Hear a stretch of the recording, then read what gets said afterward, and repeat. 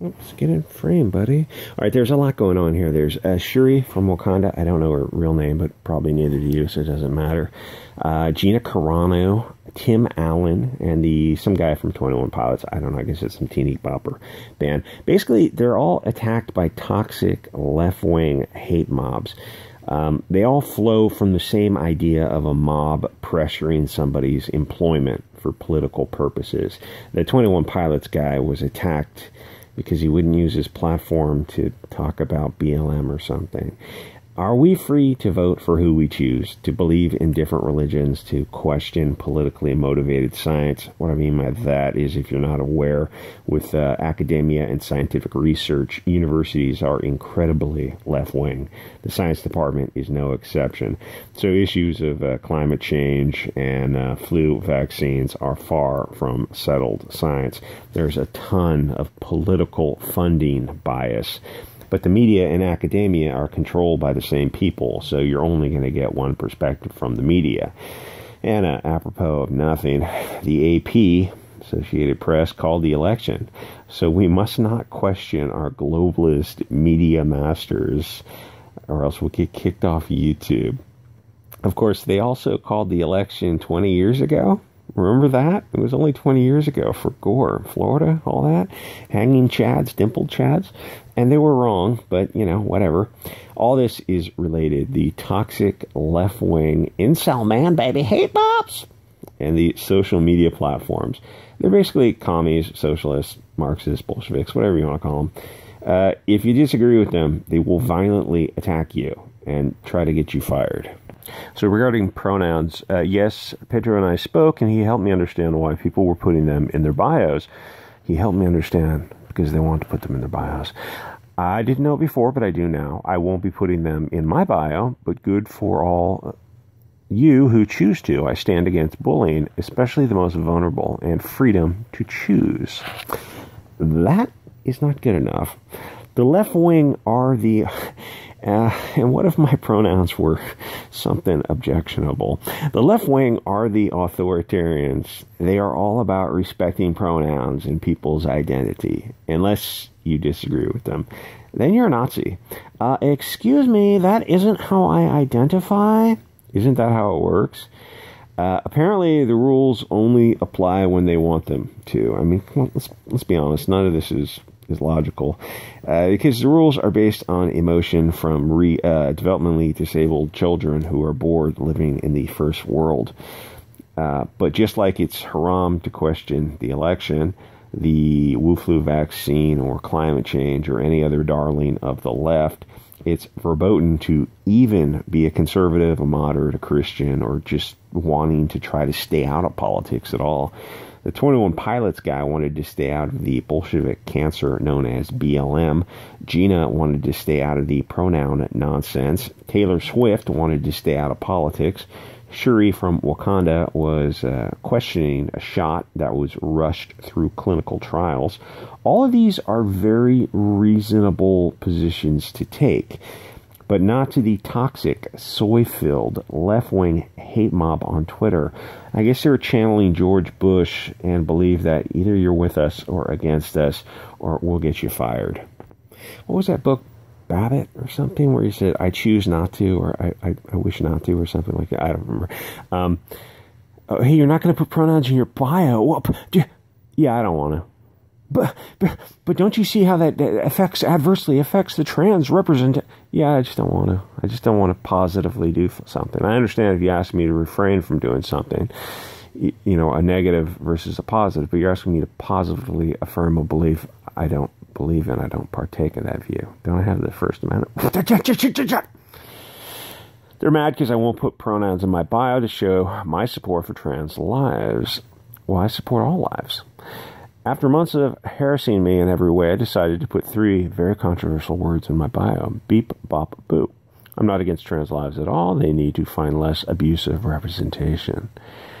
The balls on this chick. Holy cow. Good for her. You're not going to work in Hollywood, but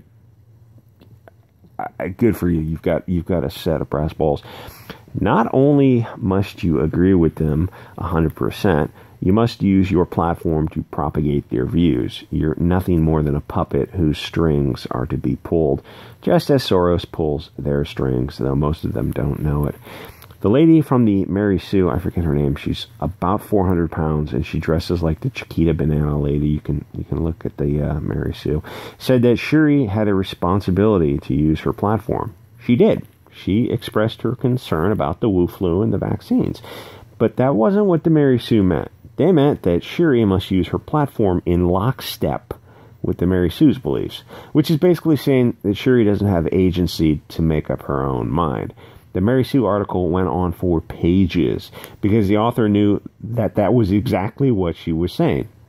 If you're not a slave to left-wing wacky theories, then you're the enemy.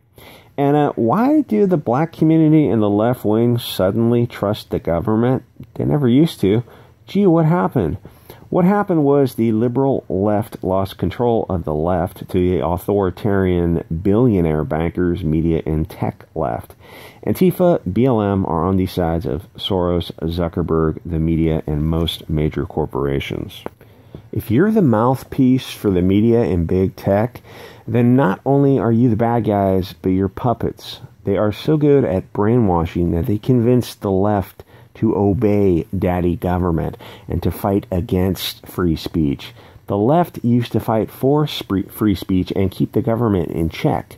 Now free speech and civil liberties are right-wing Nazi talking points. Congratulations. After 80 years, you made the Germans the good guys. That is how evil the socialists are. They make fascism a palatable alternative. Everyone they call a fascist wants free speech, the Second Amendment, peaceful assembly, and due process. They're the good guys. The difference in the Twitter left is that they are seeking to enforce or compel positive acts of compliance. You must use pronouns. You must spread their ideas. You must be a parrot.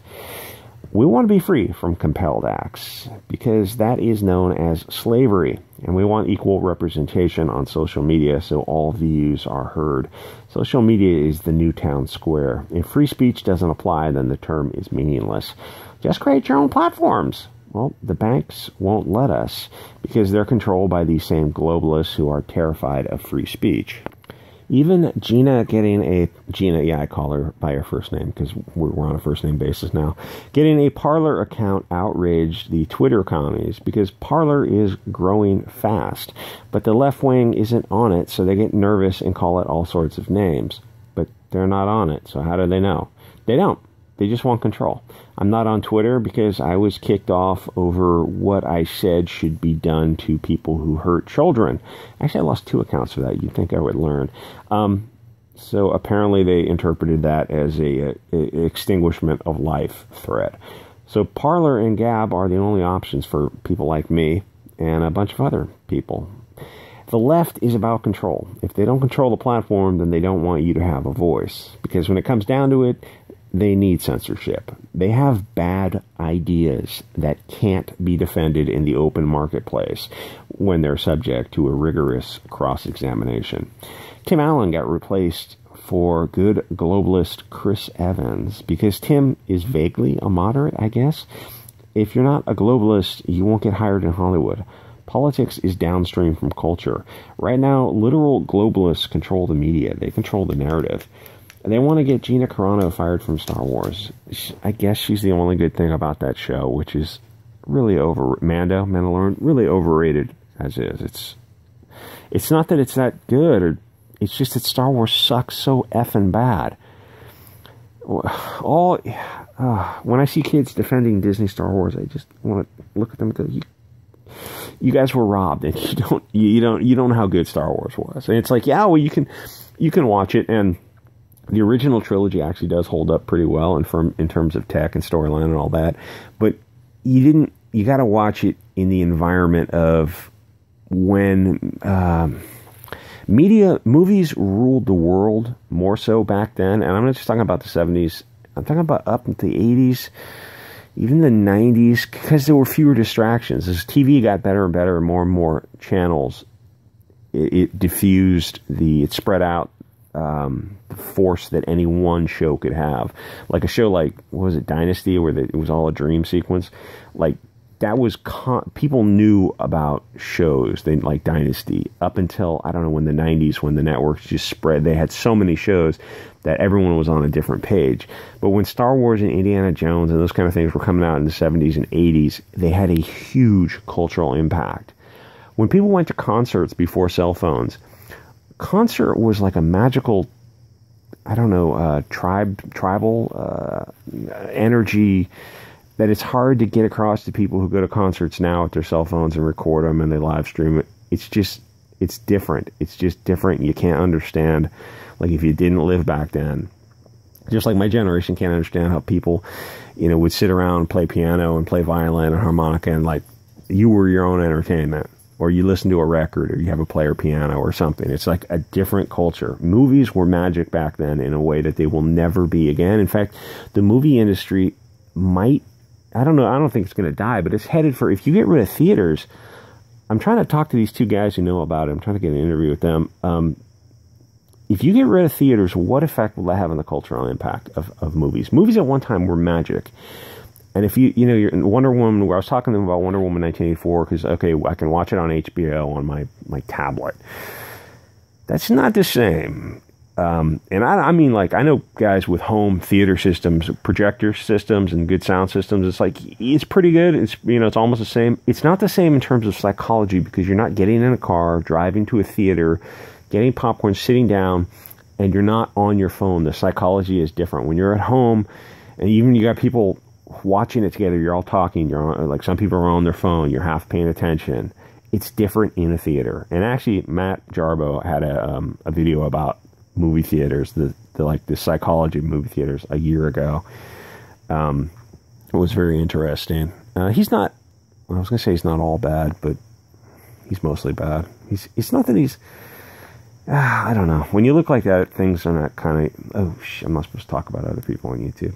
Sorry, don't report me. All right, guys, I will see you all next episode.